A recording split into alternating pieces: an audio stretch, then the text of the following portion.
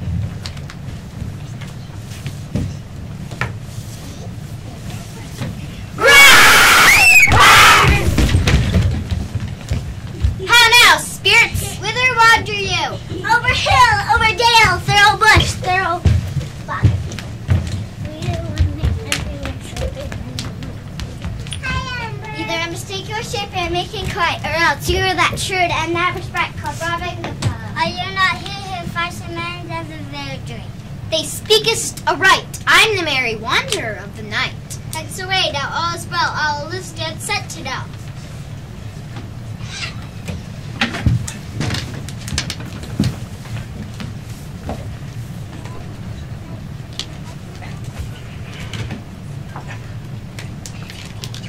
And weave you all through a world of dreams. A midsummer's night's dream.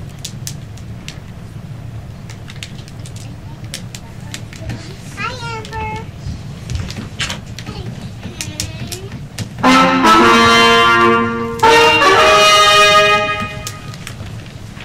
Now fair Hippolyta, our nephew Amber draws on a pace. 4 happy days brings in another moon, but only thinks how slow the old moon wanes. 4 days will quickly seek themselves into night, 4 nights will quickly dream away the time. Go, fill the straight, stir up the Athenian youth for merriments, find us a delightful play which we may view upon our wedding day.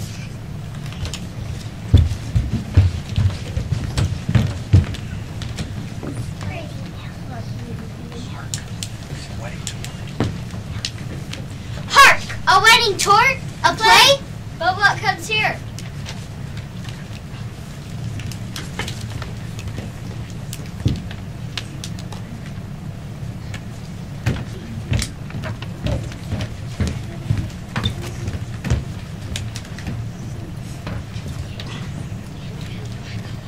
Is all our company here? You are best to call them generally, man by man, according to the script. Here is a scroll of every man's name which is thought fit through all Athens, so that we may play our Italy before the Duke and Duchess on his wedding day at night. First, good Peter Quince. Say what the play treats on, then read the names of the actors, and so go to a point. Mary, our play is the most flammable comedy and the most cruel death of Pyrrhus. A very good piece of work, I assure you, and a merry. Now, good Peter Quince, call forth your actors by the scroll. Masters, spread yourselves.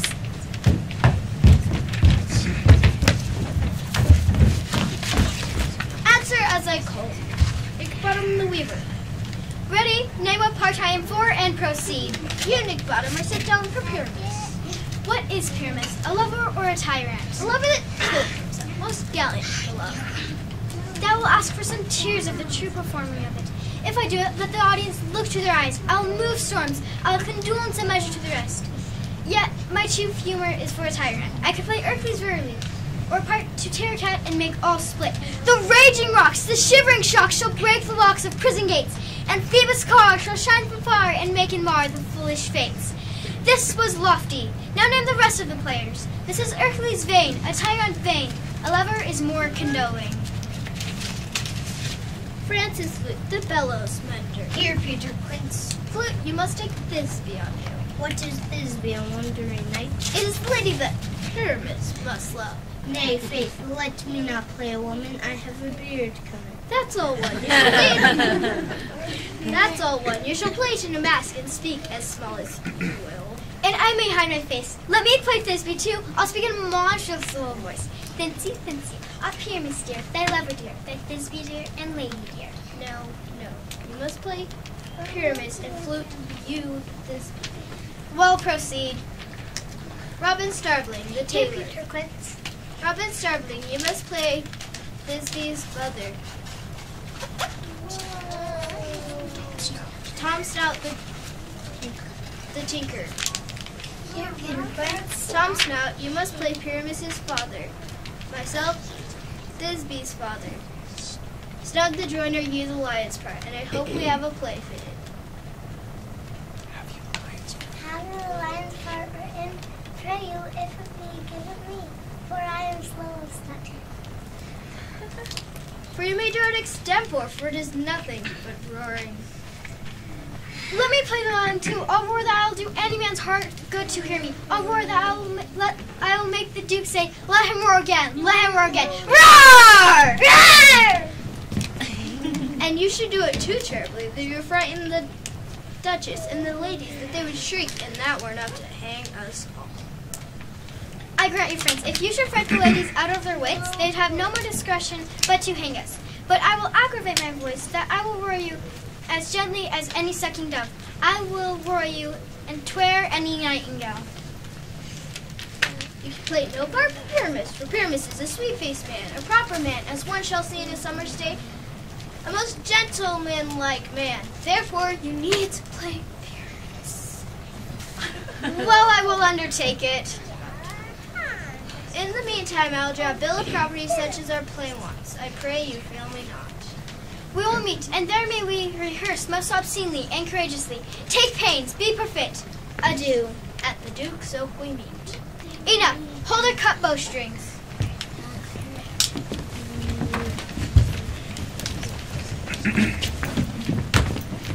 At the Duke's oak they plan to meet, so there I'll fly on nimble feet. To watch the play which they intend and maybe robbing Canterbury.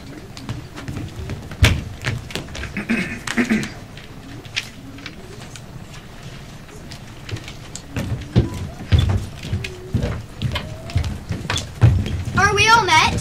Pat, pat, and here's Marville's convenient place for our rehearsal. The green plot shall be our stage, and the thorn bush our tiring house. And we will do it in action as we do before the Duke and Duchess on his wedding night. Peter Quince, what sayest thou, bully bottom? There are some things of this comedy that will never please. First, Pyramus must draw a sword to kill himself, which the ladies cannot abide. Now answer you that. By our lake and parlous fear. I believe we must leave the killing out when all is done. Not a whit. I have advice that will make all well. Write me a prologue, and let the prologue seem to say, we will do no harm with our swords, and that Pyramus is not killed, indeed. And for the more better assurance, tell them that I, Pyramus, am not Pyramus, but Bottom the Weaver. This will put them out of fear. Will not the ladies be afraid of the lion? I fear it, I promise you. Masters, you ought to consider to bring in, God shield us, a lion among ladies is a most dreadful thing, for there is no more fearful fowl than your lion living, and you ought to look to it. Therefore, another frolic was found to snare a lion. Nay, you must name his name, and half his face must be seen through the lion's neck, and he himself must speak through, saying thus, or to the same effect, ladies, or fair ladies, I would wish you, or I would entreat you, or I would request you, not to fear, not to tremble. My life for yours. If you think I come hither as a lion, it were pity on my life. No, I am no such thing. I am a man, as other men are. And there, indeed, let him name his name, and tell them plainly, he is Snug the Joiner. Well, that shall be so, but there is two hard things. That is to bring a moon, that is to bring moonlight in the chamber, for Pyramus and Thisby meet by moonlight.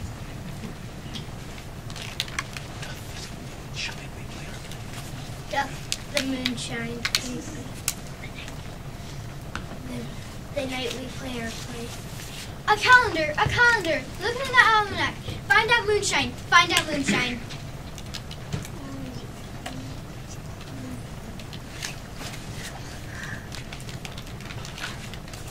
Yes, it does shine the night we play our play. Why then may you leave your casement at the great chamber window, where we play open, and the moon may shine in at the casement.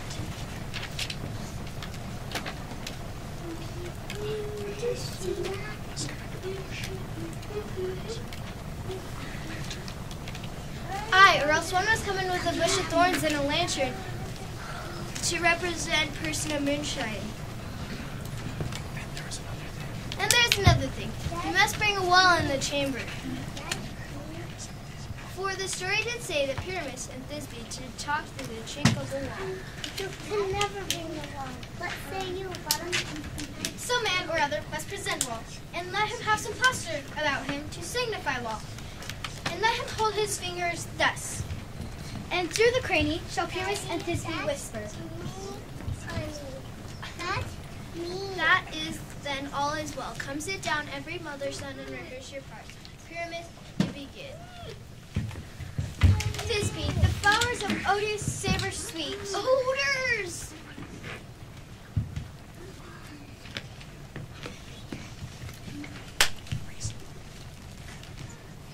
What happened, homeswungs? How we swaggering here?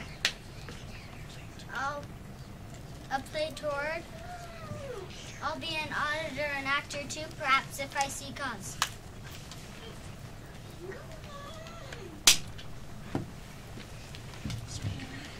Speak, Pyramus, Thisbe stand forth. Thisbe, the flowers of odious savor sweet. Odors savor sweet. So hath thy breath, my dearest Thisbe dear, but hark a voice. Stay thou but here a while, and by to thee I will appear.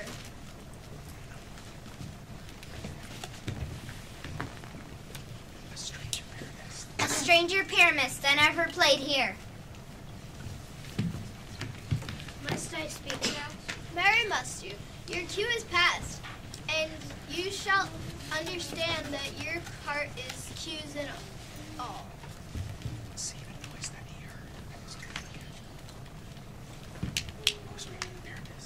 Most radiant Pyramus, most lily white to feel, of color like the red rose, and triumphant bright, most frisky, juvenile, and most lovely dew. Pyramus, As truth horse that yet would never tire, I'll meet you Pyramus at Minnie's tomb.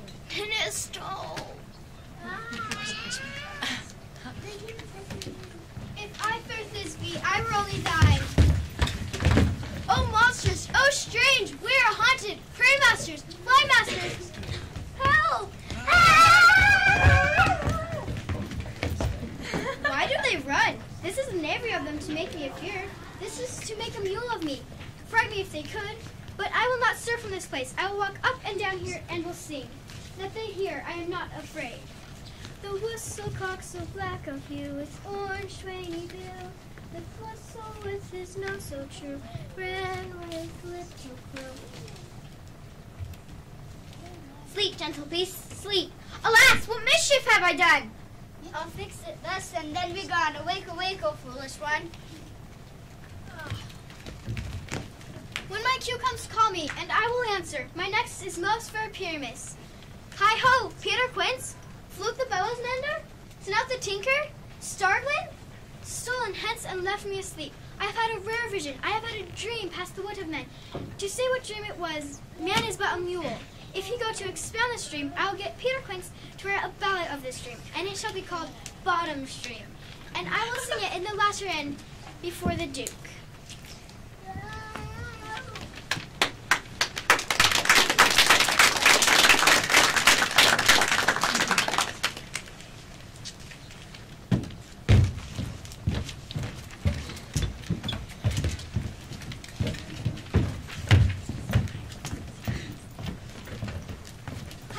Bottom's house. Is he home yet? He cannot be heard of. Without a doubt, he is transported.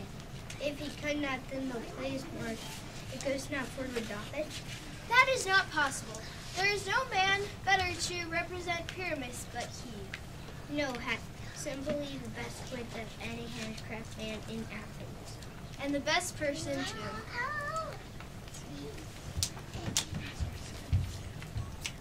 Masters, the Duke is coming from the temple. If our sport had gone forward, we have only win. Where are these lads? Where are these hearts?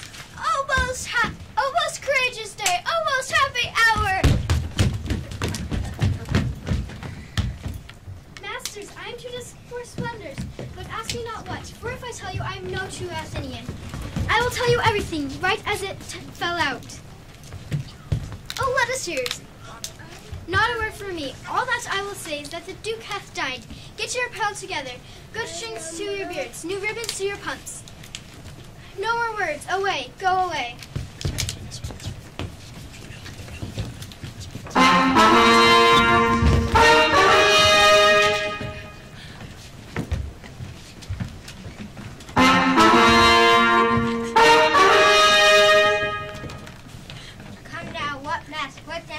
have what rebels are at hand? Is there no plan to ease the anguish of a torturing hour? Call Phil straight. Here, mighty Theseus. Say, what abridgments do we have for this evening? There is a brief how many sports are ripe. Make choice which your highness will see first. The vows of the censures to be sung by the Athenian to the harp. Well, none of that. There's a tedious brief of young power stands love Thisbe. Very tried to promote Mary Ann, critical, peace, and brief. That is hot ice and strange wonder of snow. How do we find the concord of this discord? A play there is, my lord. By 10 words. It is too short. And we will hear it. No, my lord. It is not for you. I have heard it over, and there is nothing in the world. I will hear that play, for never anything could be amiss when sinfulness and duty tender it. Go, bring them in.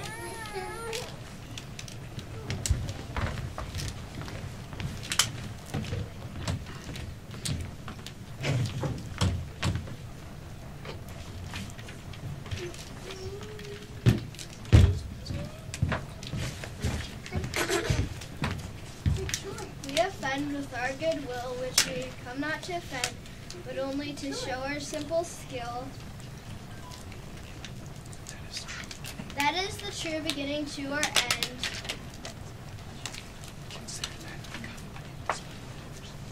Consider that but come the but in despite. Our true intent is for all your delight.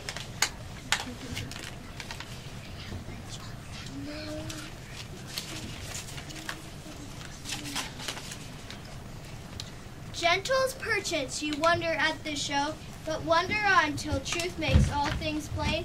This man is Pyramus, as you would know. This beauteous lady Thisbe is certain. This man with lime and rough cast doth present. Well, that vile wall which did these lovers sunder, and through the wall's chink, poor souls their content to whisper. At the which no man wondered, this man with lantern, dogs, and bush of thorn presenteth moonshine. For if you will know, by moonshine did these lovers think, no scorn to meet at Ninnis' tomb, where there to woo, to meet at this grisly beast which lion brought, this lion hight by name. The truth is becoming first by night, did scare away, or rather did affright, and as she fled, her mantle did she fall, which lion vile with bloody mouth did stain. Anon comes Pyramus, sweet youth and tall, and finds his trusty Thisbe's mantle slain. Whereout with blade, this bloody blameful blade, he bravely broached his boiling bloody breast, and Thisbe, tearing his mulberry shade, his dagger drew and died. For all the rest, let lion, moonshine, wall, and lovers twain at large discourse, while here they do remain.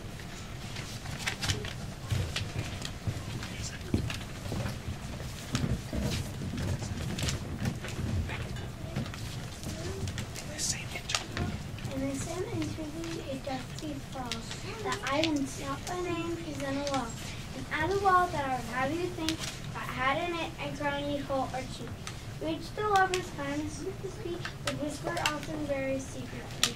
Pyramus draws near the wall. Silence!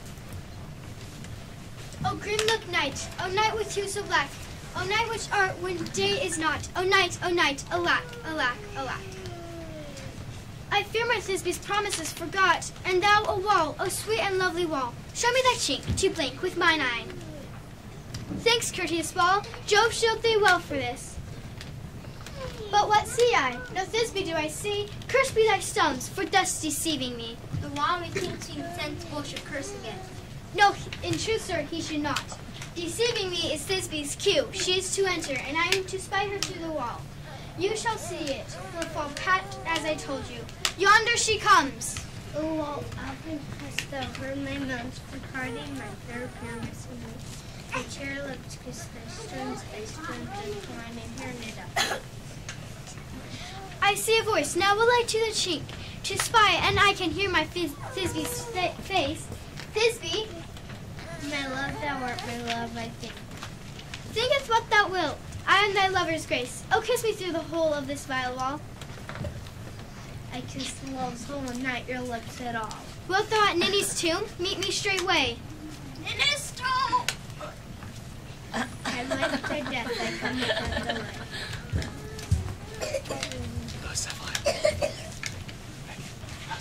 Thus have I walked, my part is toward stone, and being done, does well, away doth go.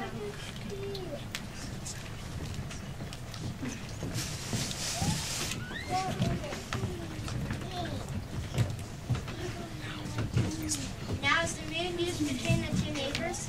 This is the silliest stuff that ever I heard. Here comes in two noble beasts, a man and a lion.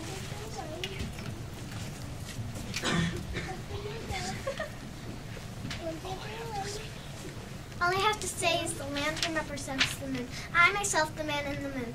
This thorn bush, my thorn bush, this dog, my dog.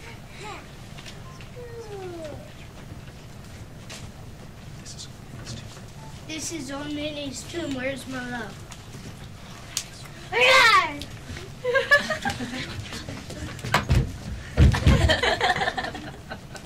very gentle beast and a good conscience.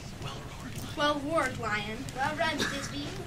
Well shone, moon. Sure the moon shines with a good grace. Let us listen to the moon. Well, mouse lion. And then came Pyramus. Sweet moon, I thank thee for thy sunny beams. I thank thee, moon, for shining now so bright. For by thy gracious golden glittering gleams, I trust to take of truest Thisbe's sight. But stay, O spite, but mark for night, what dreadful dole is here. Eyes do you see, how can it be, O dainty duck, O dear? Thy mantle good, what stained with blood, approach ye furies fell. This passion to death, a dear friend, would go near to make a man sad. Beshrew mine heart, but I pity the man.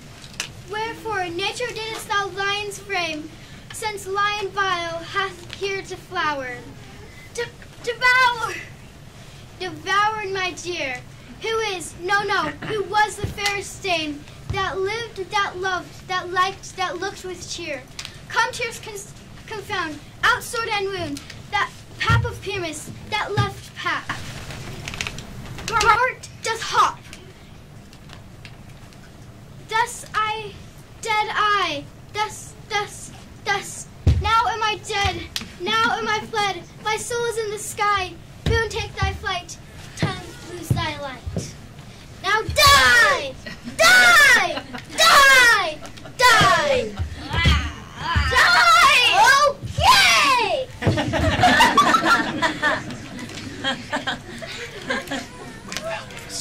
With the help of a surgeon, he might yet recover and prove false.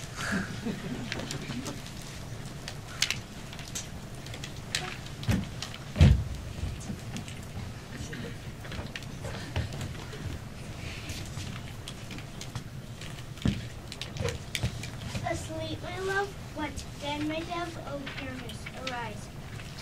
Speak, quite dumb, dead, too much cover thy sweet eyes. These lily lips, this cherry nose, these yellow crested cheeks are gone. Lovers make moan, tongue not a word. Come, trusty sword, come blade my breast and brew, and farewell, friends, thus Thisbeans. Adieu.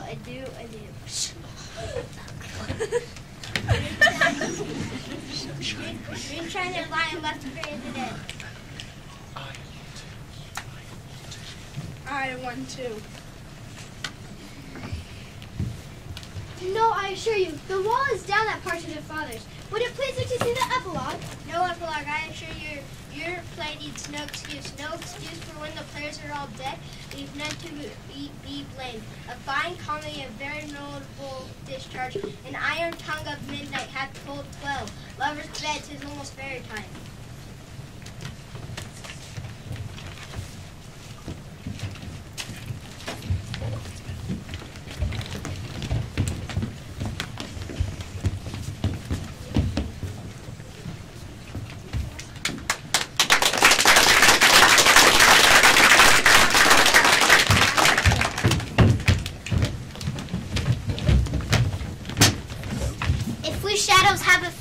nothing but this and dullest mended, that you have but slimmered here, while these visions did appear. And this week an idle theme, no more yielding but a dream. So good night unto all.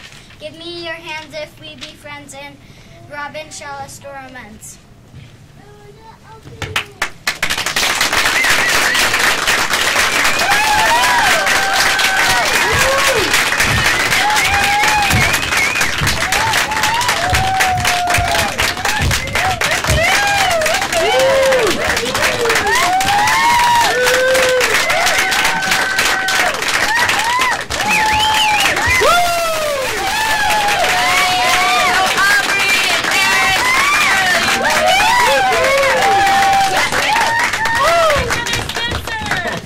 Yeah.